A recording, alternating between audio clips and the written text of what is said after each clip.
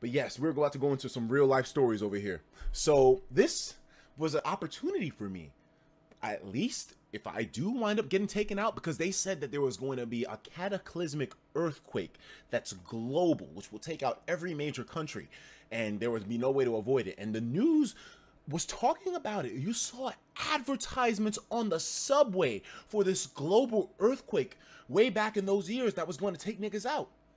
I don't know, man. To me, it was shocking to see that the MTA was even promoting this shit. So, okay, I guess everybody's gonna die, nigga, so might as well be real. So at one point, I put down, hey, I'll tell you how I feel. And so at one point, this girl responded to me, and, well, she didn't respond. She just liked the status. And I was like, okay, I don't really know her, though, because I had only added her randomly because I liked how her face looked. I mean, hey, listen, I'm gonna tell you something, right?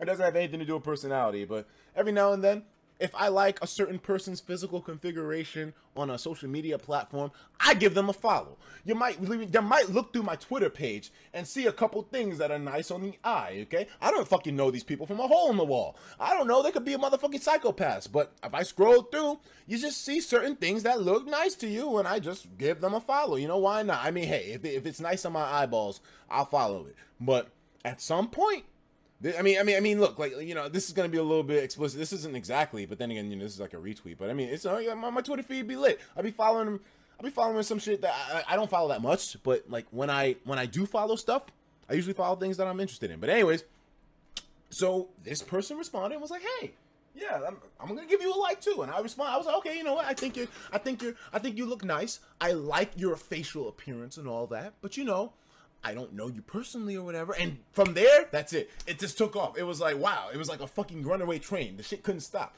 Because then it was like, oh yeah, you know, I like your looks too or whatever. And bam, next thing you know, niggas start fucking communicating back and forth, messaging, meet up in person, and boom.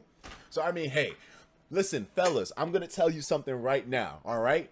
I'm going to tell you from personal experience, all right? These are nuggets of Etika knowledge right here. If you want to somehow gauge a person's interest, use an end-of-the-world cataclysmic event like this to your advantage. I'm about to do the shit right now. I'm about to hit it right now. Be like, hey, if you want to know the truth, hey, put a like on this. I'll let you know if I know you. Like, shit, you never know. Nigga, I might get cuffed up by the end of the stream. I might have a girl by the end of the stream. Although I honestly don't feel like now's the time for me to have a girlfriend in the first place. Like, you know, I like some niggas won't like, they don't like long relationships. I like long relationships. I like being invested in somebody, but they gotta be bad, and they gotta be a nice person. They gotta be really like good to be around. But I mean, I'm someone who, I don't like jumping from girl to, I like being in a stable, like long relationship. But I mean, it's like, hey, listen, I like dating around, I like having fun. So it's like, you know what, I might get cuffed, nigga. End of the world. For me, that's cuffing season. Oh, okay, it's getting real now. Quit stalling, bitch. I ain't stalling. I'm just telling y'all about funny stories. We still gonna play lose-lose. Let's continue the fucking donations and all the alerts.